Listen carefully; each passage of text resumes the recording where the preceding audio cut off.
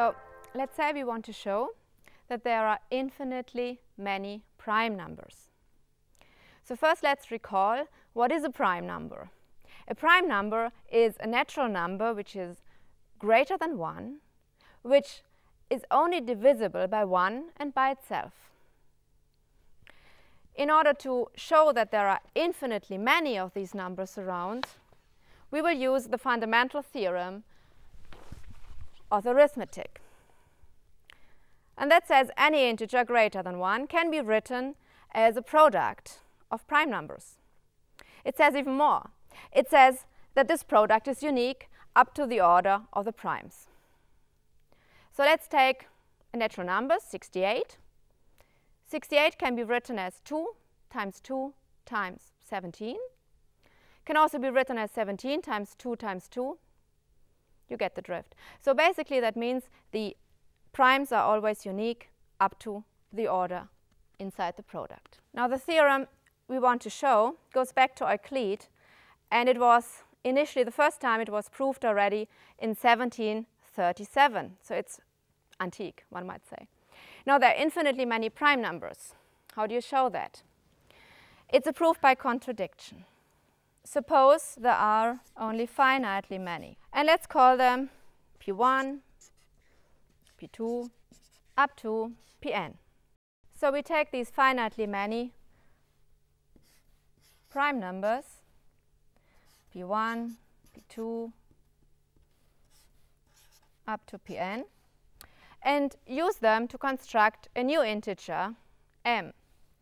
We multiply them all together and add 1. And this new integer, let's call it m, is obviously by construction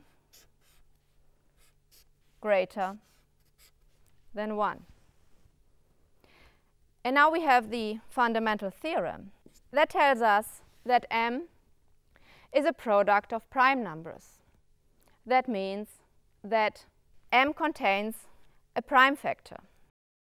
Let's call this prime factor pj.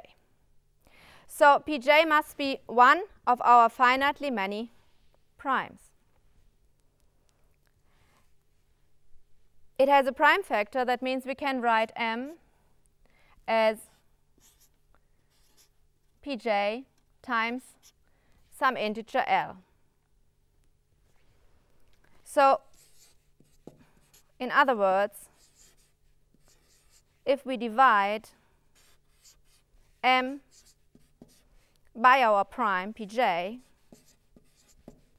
we get remainder 0. So m equals pj times l means when we divide m by pj, we get remainder 0.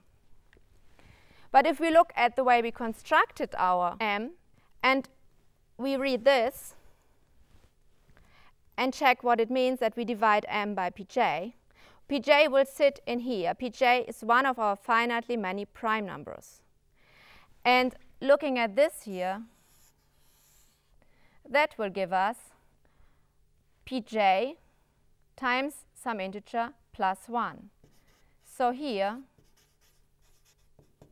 we get remainder 1. So looking at m this way, we get remainder 0 when we divide it by pj. Looking at m the way we started to construct it, we get remainder 1. So 0 is not the same as 1. So we get a contradiction.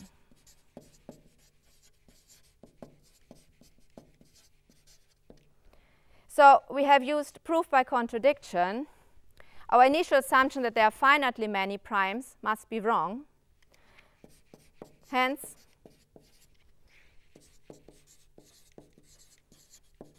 there must be infinitely many of them. And we are done with the proof. So we are done with our proof, and we have shown that there are infinitely many prime numbers surround using proof by contradiction.